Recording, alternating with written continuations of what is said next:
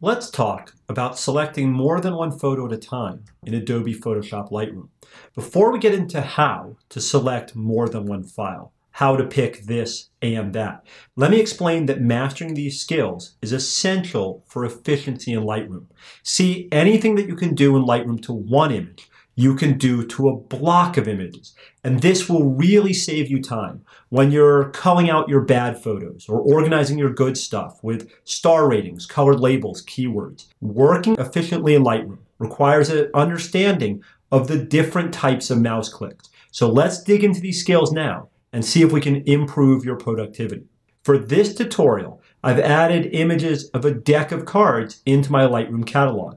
As you can see here, I'm in the library module grid view. Now, before I pick any of the cards, I'm going to simplify my screen a little bit by hiding these panels on the right and left away. To do that, all I have to do is hit the Tab key on my keyboard. The Tab key hides the right and left panel. Tab key brings them back. But to go further, if I hold down the Shift key with one finger and I hit the Tab key with another, I can hide the right and left panels, plus the module picker at the top and the film strip at the bottom.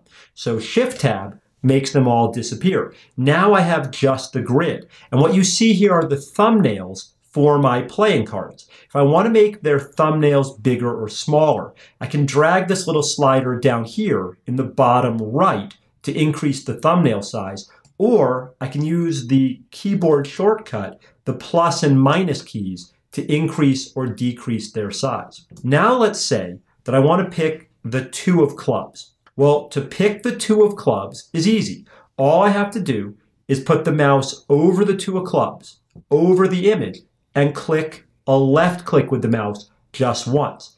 Clicking on the gray space, not the image, but the cell that surrounds it, won't do what you want. But a click on the thumbnail will give you what you want here. So I'll pick, say, the two of diamonds. But if you double click, something different will happen. You'll leave the grid view and you'll end up in the enlarged view, the loop view. Well, don't panic. All you got to do now is double click and you'll jump back to grid view. So to switch from one card to another is easy. Say I want the three of diamonds. I just left click once on the three of diamonds thumbnail and now it's selected. But let's say that I don't want anything selected at all. Well, one way to end a selection is to left click down here in the gray space after your last thumbnail. So I can click here. Now I have nothing selected at all. Well, now, let's say I want to pick more than one file at a time. Let's say it's the threes that interest me. So I can go to the three of clubs, left click once on the image, and it becomes selected. Now I can go over to the three of spades, and with my non-mousing hand, I can hold down the Shift key again. With the Shift key held down, if I click on the three of spades, I'm going to make a contiguous selection from A, the three of clubs, all the way to B, three of spades. And if you think of it as a little train that drives down the track, everybody it goes through, three of diamonds, three of hearts, gets selected as well. It's a contiguous selection. The Shift click picks from here to there and everybody that touches them in between. Now, one thing that's unique about Lightroom is you'll notice that the three of clubs has a brighter highlight than the others. That's what we call the most selected file, the active file. And when you have a selection of more than one, this is Lightroom's way of telling you which one it would say synchronize the metadata or the develop settings from if we were at that stage of the game. If I wanted to switch which one is the most selected, all I have to do is a single left click, and now that one is. Well, let's say now I want the fours. Okay, well, although the fours thumbnails span this gap here, they wrap around. All I have to do is click on the first four, come down to the last one, hold down the Shift key, and click. Piece of cake. Now, what if this time what I want are the black fives, but not the red ones? Well, here, a Shift click isn't going to work for me. See, that would pick the red ones in between. So instead, I'm going to end my selection by clicking out here in the gray space. I'm going to click on the five of clubs.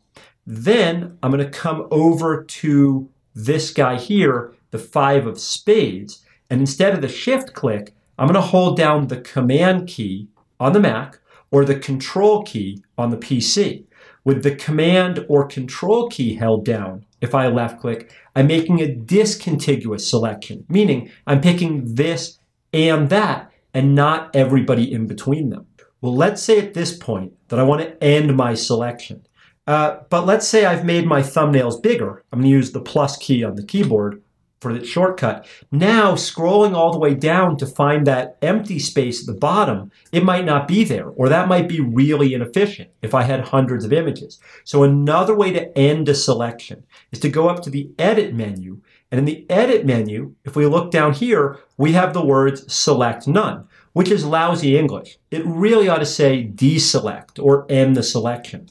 But despite the poor grammar, it will do exactly what we want. I click Select None, now I have nothing selected again. Well, now, let's say this time that I want to pick the entire deck of cards. Well, if my thumbnails are small enough that I can see from first to last, all I have to do is click on the first one, come down to the last one, hold down the Shift key, and in a single click, I've picked all of them. But there's another way to do this using just the keyboard. And that can be quite helpful if your thumbnails were, say, too big or you have too many to see all the way down to the end.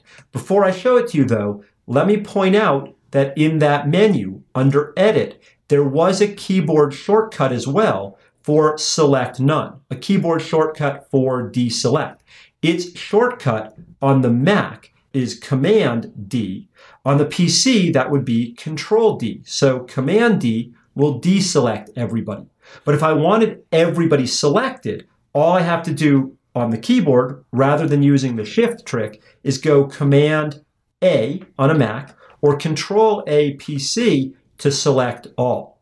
Well, now, let's say that I want everybody selected, but not those two pesky jokers. So I could end this selection, start all over, and pick them. But let's get a little fancier. Remember how that command click trick added to or subtracted from? Well, all I have to do here, since I have the whole deck selected, is go to the jokers, hold down the command key, and click on 1, and click on 2. Now I have all of the playing cards, but not those two in my selection. And what if at this point, let's say what I really want is the opposite. Let's say right now that what I really want are the jokers and not the regular cards. Well, there's a trick for this. Instead of starting all over, if I go back up to the Edit menu, I can use the Invert Selection command to flip my selection over. It would be great if there was a keyboard shortcut for this, but there isn't. Still, it's fast and easy to go from everybody but the jokers to the jokers. And at this point, if I was to hit the delete key, I could get rid of those two silly cards and keep the rest of the deck without having to start all over. Now, this trick comes in handy for me all the time. Often, you're going to have 100 of one thing and a couple of another. Sometimes, for example, the fastest way to keyword all your landscapes and all your portraits is to pick all the landscape files, give them one keyword. Then invert your selection, give the portraits the appropriate keyword. Rather than starting from scratch each time, it's sometimes easy to pick one, then flip it over, pick the other. Maybe you have photos of cats and photos of dogs. The point is that working with these skills can save you a whole lot of time and repetitive clicking. So I beg of you, please practice these skills if this is new for you. Master these selecting, deselecting skills, because it will make your life so much more efficient if you can do things as a block as you begin to work with Lightroom.